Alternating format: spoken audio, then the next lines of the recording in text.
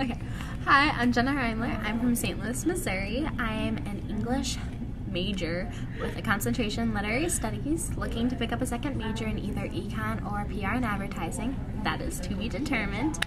I am involved on dance team and I am a sister in Chi Omega sorority. I enjoy exploring coffee shops in Chicago and reading in my... Hi, I'm Alexandra Busnitz. I grew up in Northern Virginia, so right outside of DC. I've danced my entire life, and along with dancing, I kind of did a lot of other creative aspects. So I did art throughout my entire high school and middle school career, so that's still a big part of my life now, and was in the past. Something else about myself. I like to be really active in general, so I like to stay involved with different groups of people, but also really physically I like to be active, so that's kind of why I've always chosen dance, because it's a creative way to be active. Moving on. And then go to the arena. You can't forget your hair. You have to do your hair. You can't just do your face. It takes you an hour to do your face? It takes me a while, okay? Okay, whatever. And then I do my hair in 30 minutes. Oh, I only take 10 minutes for my hair. And that's where I make a floss time. We go to the All-State Arena or just McGrath, depending on if it's a men's or women's game. If it's a men's game, then we have to bus there, which probably takes an hour depending on traffic. A little less if no traffic.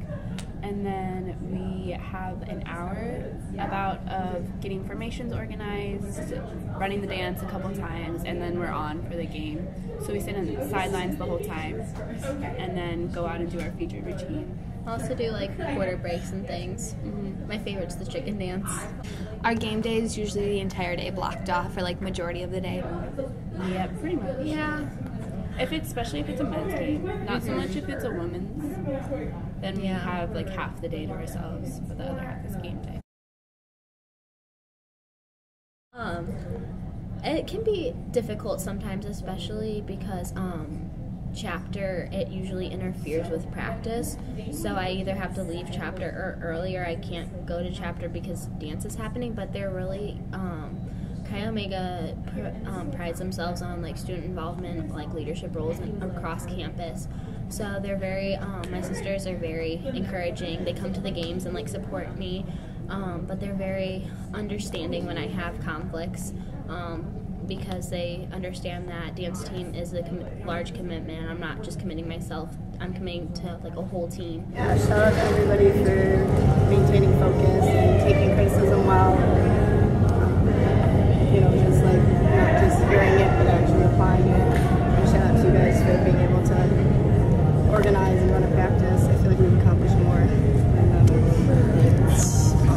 y'all. Shout out to Selma again for continuing to work out even though she's not choreographed in the dance, and she's kept going at it. Yeah. So it's even nicer for me to have dance, even though it's a lot of big time commitment, and I can't always go to things that my friends are going to, or stay out late, or I can't stay out one night and then because I have practice the next morning, or I have practice that night, etc. But I just like having something that I can dedicate to and put such a commitment into and work so hard for. So that's why I definitely think dance is worth what it is. Exhausting, tiring, a lot. There's some weeks where there's you have a lot on your plate already, just with school and any social events that you're going to and anything like that.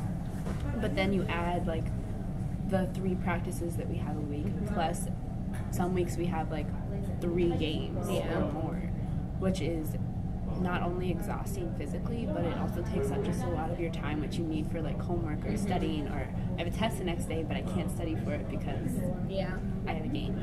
I know I personally, I am more focused and able to get more stuff done when I have a shorter time, when I'm busier, because I'm okay, I have an hour break here, I have to get this, and this done, so I don't spend as long, or I don't go home and watch that Netflix show and things. I personally live for my planner. I'm sure you've all seen it. It's beautiful. It's my child. So is my calendar. I love my calendar. So I just write everything down. I'm a list maker.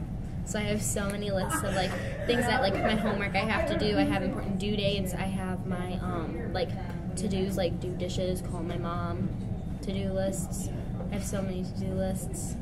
I'm kind of the same way, minus the number of to-do lists. Dance kind of motivates me because without it, yeah, again, I would just be like, okay, time for Netflix. It's not like, well, I'm going to get this done because now I feel productive. So I'll go to dance and then I'll do homework right after, or I'll do homework first and then my break will be dance. So I kind of use dance as like a stress reliever almost sometimes. Even though it does sometimes cause a lot of stress, it's also nice to like, get away from like all the educational and like having to use your brain like that. It's just so rewarding. Like just going out there and killing a routine. I always feel good. Ugh.